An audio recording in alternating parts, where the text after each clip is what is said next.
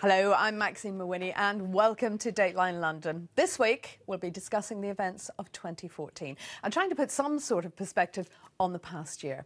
To discuss all of this, my guests this week are Janet Daly of the Sunday Telegraph, Marc Roche of France Le Soir, Nabila Ramdani, the Algerian writer and broadcaster, and Stryker Maguire from Bloomberg Markets. Welcome to all of you. So let's begin here in the UK. Now, we had a referendum in Scotland, UKIP's emergence onto the scene, and polls seemingly unchanged across the year, giving Labour approximately a 7-point lead over the Tories. So, Janet, let's start with you. What are your thoughts on all of this over the past 12 months? Well, I don't think the poll lead for Labour really means an awful lot. When people are asked who they see as the more credible Prime Minister, and particularly who they trust more with the economy, it's Cameron and the Tories. So I don't think that the Labour lead, I think the Labour lead is kind of a fiction. But what does come out clearly from the polls is that nobody likes anybody very much, especially in the major parties. And that has been the phenomenon of this past year politically. The major political parties, what you could call the Westminster establishment or the Westminster Club, has been grotesquely, hideously unpopular. And the result has been the rise of UKIP, of the SNP in Scotland, of the Greens even, and the total collapse of the Lib Dems, who were the protest party, the dustbin party, the party you went to object to everybody else. But now that they've been pulled into the culpability of the coalition, they are probably finished for a generation at least, if not forever.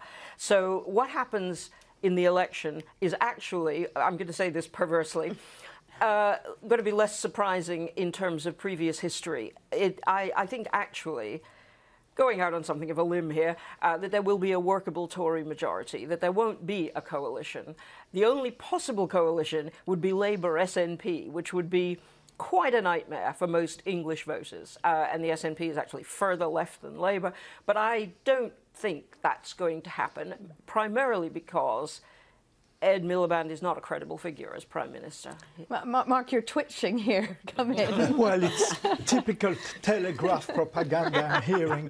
Basically, I believe there will be a Labour victory because basically the Tories are not a very popular party, and the Lib Dem, as Janet says, the only point I agree with her, are nowhere. So it will be left versus right, traditional British election. And the Labour will win because people are worried about the NHS. Maybe the economy is doing well, they don't feel it.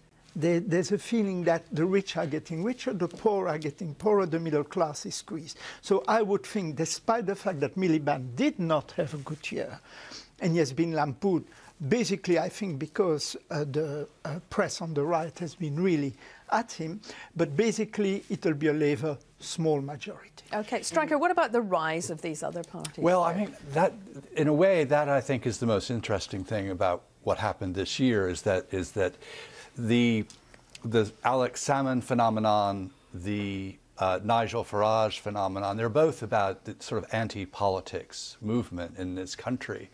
And one of the things about the leaders of the big parties is that neither of them is a towering figure or towering enough to kind of counteract this really strong disaffection from politics. The other thing is that the economy in some ways does look very good. It certainly looks good compared to, shall we say, that country just across the channel. Yeah, exactly.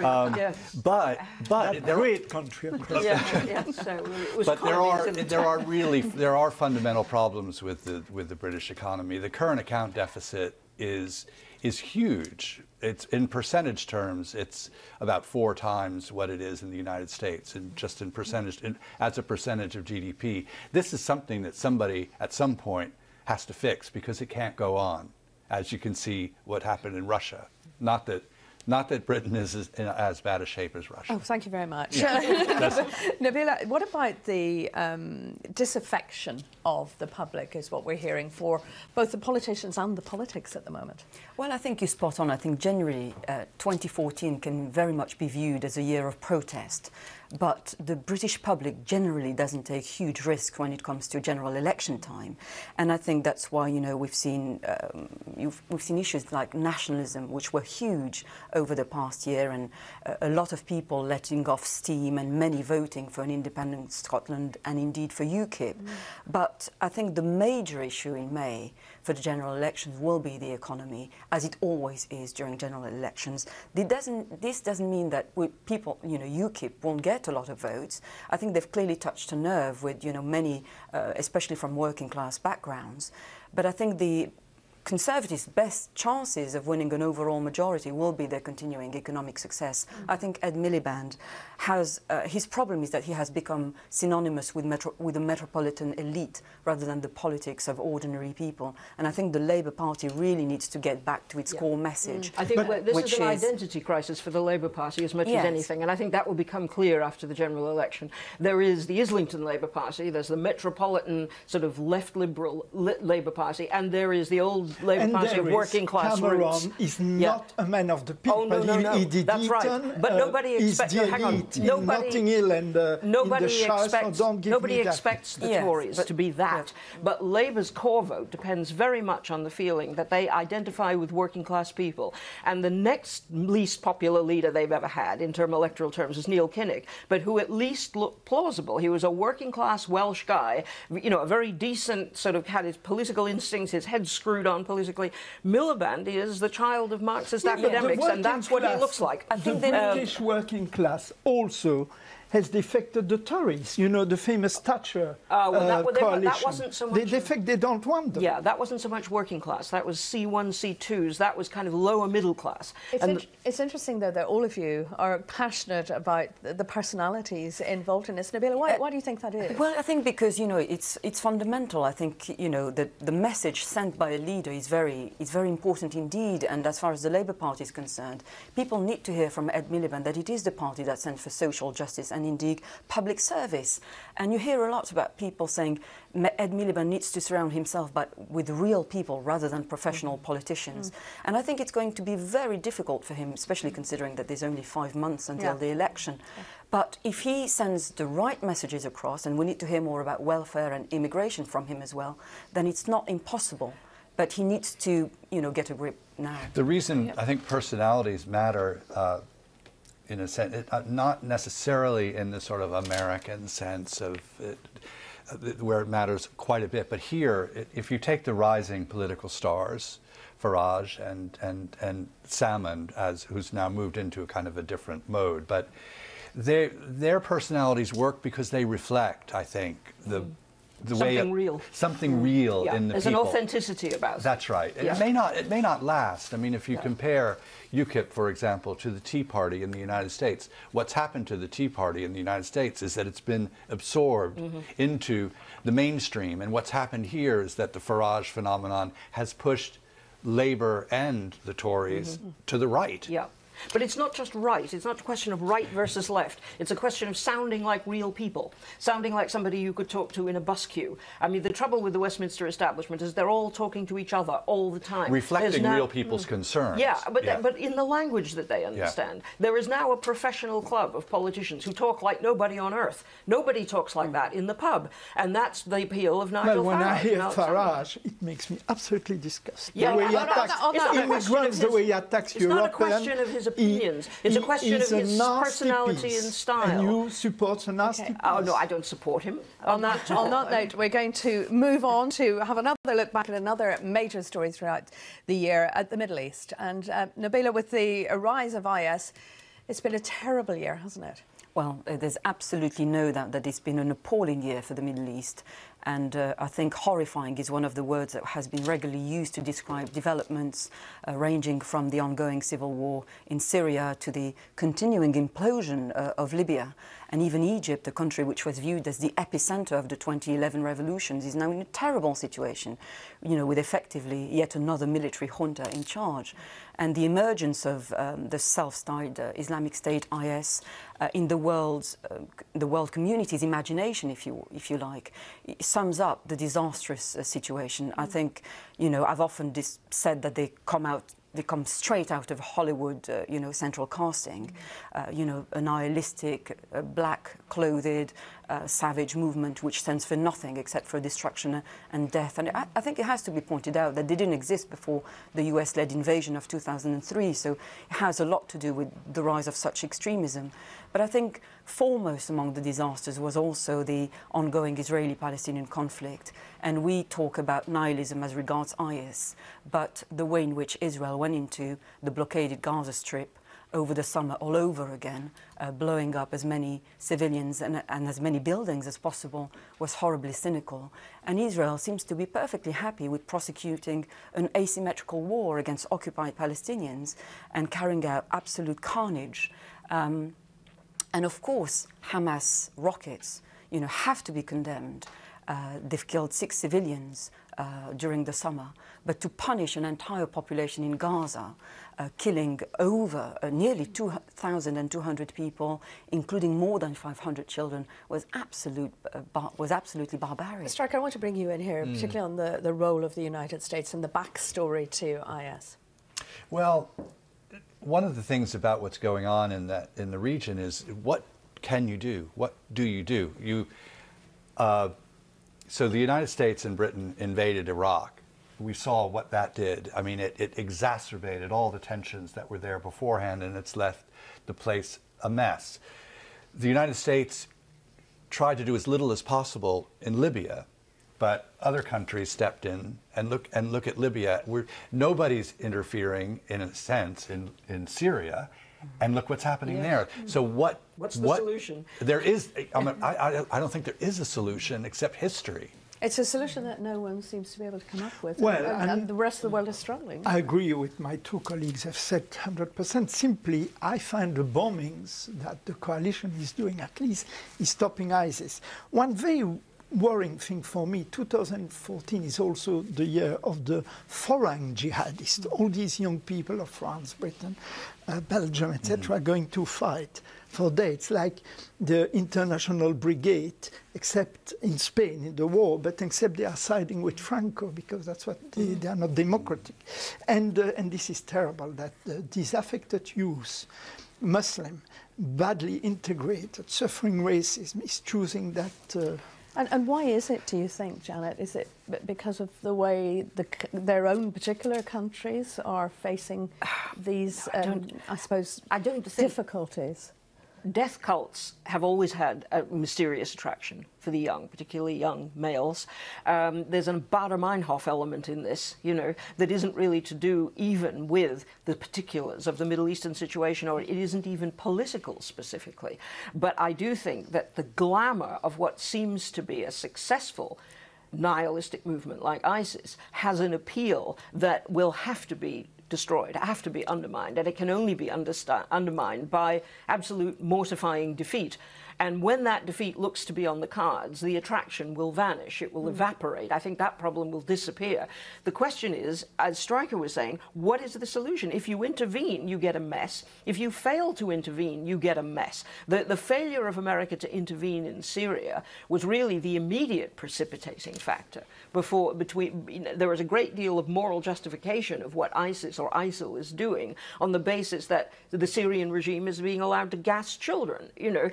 The failure of Obama to live up to his promise about red lines left a vacuum which allowed a possibility for an even more nihilistic movement than al-Qaeda. But there is no right thing to do in this case. Everybody is playing it by ear. And I'm afraid that Washington, the White House at the moment, seems to be pursuing a quite cynical raison d'etat sort of view. What is good for America in the immediate short term is what matters, and really not taking into account any long-term or medium-term foreign policy. What's going to be the answer, Nabila? Well, I think, as Janet just said, I don't think that the White House, which is, let's face it, the world superpower, doesn't have a foreign policy, and certainly not a consistent one. And as we've seen, sometimes it takes two people, ordinary people, calling for change or taking to the streets to put pressure on their own governments to try and sort things out. As far as, beyond the carnage in Gaza, I think what we've really seen is that people around the world are now rallying in a manner which we have never seen before, really, and they are certainly sending the message that enough is enough. And I don't think, that people are no longer accepting that firing rockets, unpleasant as it is justification for occupation, subjugation, and the mass murder of innocent civilians. So, Stryker, what, more talks, more negotiation? What's going to take? Well, you can't be against talks and negotiation. So yeah, sure, but again, it's worrisome. There's also the fact that the United States is going through something now in the early stages that Britain has been going through for over 50 years, which is decline of empire. I mean, the United States is the only superpower, but it's a diminished superpower, and when that happens, you turn inward, which I think is always dangerous, and then sort of nationalist, nativist feelings begin to infect the politics of the day. So you end up actually stymied, and you end up with a lack of mobility. America has always had an isolationist tendency. It's Yeah. recurred repeatedly throughout its history, and it's always been a reluctant colonialist. America has always been a reluctant imperial power. So any excuse, really, for pulling away from the Right. world Yes. is welcome. And I'm afraid Obama has taken all the excuses, and as a result, he's left a terrible void. And I think the way Russia behaved in Ukraine is part of this as well. If you leave a vacuum, somebody else will step in. Absolutely. OK, I think we should move on again to our third topic, and of course, the US, Russia and Europe. And particularly, I think, Stryker, one of the most recent stories of 2014, the US relationship with Cuba. Yeah, that is it's very easy to understand, for everybody to understand. It seems to the vast majority of people the absolutely correct thing to do. It ends 53 years of a failed policy. Having said that, it is also quite symbolic. I mean, Obama, as president, has executive powers, but they're not supernatural. So the embargo Sometimes exists. thinks they are, though. The embargo exists, and it may take years. It may take another Democratic administration at least for that to be But to the be lifted. significance of what happened this year.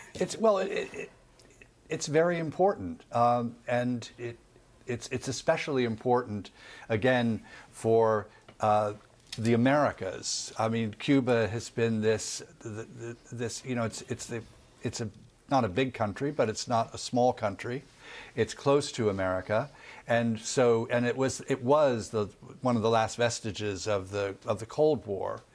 The irony is that as that relationship is normalized to a certain point, the relationship with Russia, formerly the Soviet Union, is back in the chiller again. Yeah.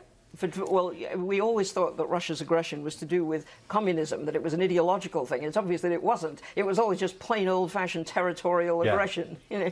But Cuba was the sort of last 20 seconds of Stalinist Soviet empire. And Obama's had his Nixon in China moment. And he wants that to be his legacy, as opposed to all this ignominious stuff that has constituted his foreign policy. But I don't see how. I mean, the Cubans are now free to sell cigars to Americans. They're free, to do trade, which will benefit their very corrupt sort of communist class at the top. It will end up looking remarkably like the old Batista regime, where you'll get a few very rich plutocrats at the top. The prostitution is still Absolutely. is already and the there. drug trafficking And the as drug well. trafficking. And so how does this benefit the Cuban people exactly? Are they going to be free to leave? They're going to be free to come to Florida Use without the being internet? killed?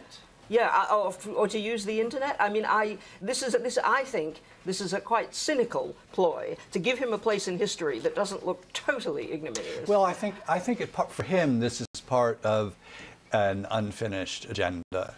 He Unstarted. Well, no. He has. I actually would disagree with that, because I think he's had a pretty good year. When you look at what he's done on immigration, now you may not agree with him on immigration, but when you look at what he's done, this is real politics at its epitome. I mean, that's again, he's limited as to what he can do, but what he did is quite significant. Obamacare, the much maligned Affordable Care Act, as it turns out, 6.5 million Americans have signed up to it.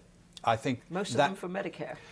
Well, yes, but Medicare existed beforehand. Exactly. But, yeah, Exactly. But It still, got a lot of people onto Medicare who didn't know they were symbolically, eligible. this is important. I mean, Maybe you can send him to Europe. We need him now Yeah. as a new nation. What help could he give Europe then, Mark? France. Because in Europe was a terrible year to speak about the Middle East. It was not as bloody in Europe, but we had this rise of the right wing everywhere in Europe, except in the south where you have the rise of the left wing. We are back on economic crisis. Greece is now again in trouble. But ask there yourself will be election. why, Mark. No. Ask I yourself just why. consider. And Juncker. it's not his fault. No. He supports the people whose Monsieur fault it is. Juncker, the new president of the Commission, is completely into a scandal of tax evasion in his own country. This being said, Janet, Europe was fantastic on Ukraine against Russia. I mean, they've been in foreign affairs, great improvement. So I don't think it's that bad yet. Nabila, particularly the role of Russia in the last year and where it's now placing itself. Well, I really wanted to go back to the Cuba deal. Oh, okay, go back to Cuba. Yeah, I think I really believe it's a real breakthrough. I mean, I agree with Janet when she says that it was all designed for Obama to leave his mark on history, having failed to address all the major issues he came to sort, including the Middle East. I think we've all viewed, the island as a shorthand for East-West disharmony over the years, especially since the Cuban Missile Crisis in 1962. But to me, it's like the falling of the Berlin Wall. It's just a sign, symbolic sign, that things can change and they can change very quickly. And I think it's the Brazilian president who called it a civilizational change. And But communism hasn't collapsed. It's not like the fall of the wall.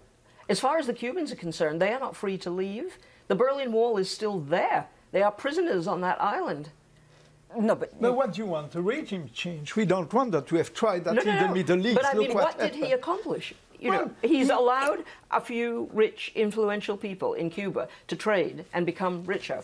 No, And- the people will live better because they won't be that as far as his stupid own embargo. legacy is concerned, and as far as, from his own point of view, that's a major thing to achieve before leaving the White House. I think it's designed for his own legacy rather than for absolutely. practical changes in the relation between the two countries, really. And Vietnam and China showed that communism can also be a system which in the third world could manage some things. Not Well- only you have this view that it's all USSR. It's not that at all. China isn't a communist country any longer. It's Well, a, it it's is. a There's a- capitalist. no, It's no. a capitalist country. It's but it's politically a communist. tyranny still. It has a terrible human rights record. So now we have a capitalist tyranny instead of a communist tyranny, and that's what you're going to end up with in Cuba. So when you Absolutely no. when you look then back at 2014 and with these particular areas of the world and the shifts that have been made, what do you take from it? Another bad year. I mean, there have been, of course, some things have moved forward, but these are very difficult times.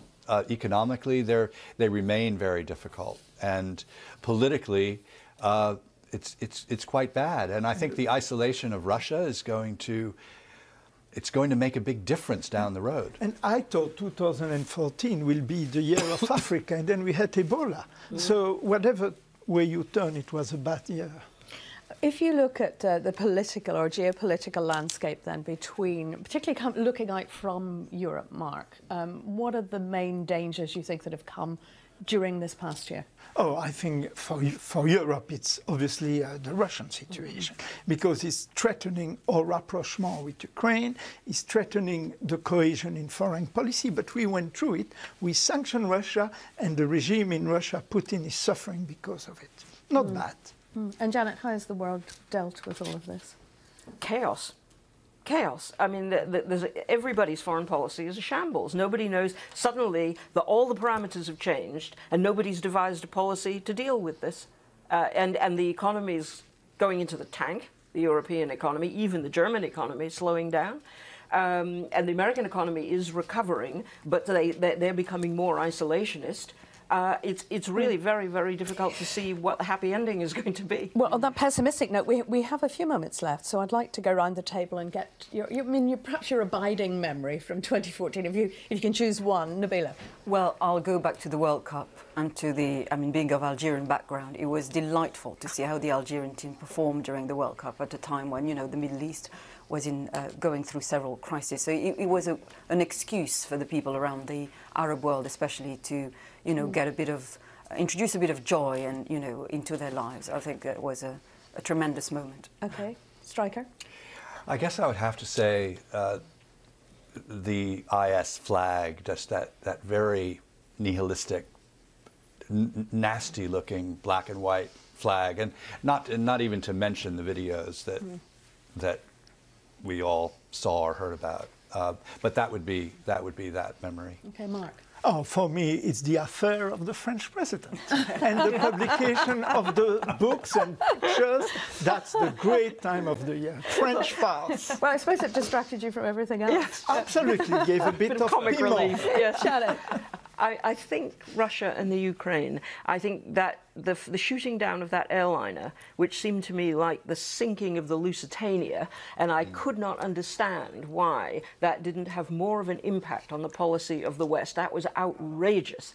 And the fact that Russia actually got away with that just struck me as grotesque. Final thought, Nabila? Well, my final thought would be really to have some sort of peace in the Middle East. I think to resolve the Israeli-Palestinian conflict would be essential to bring about peace in the whole region.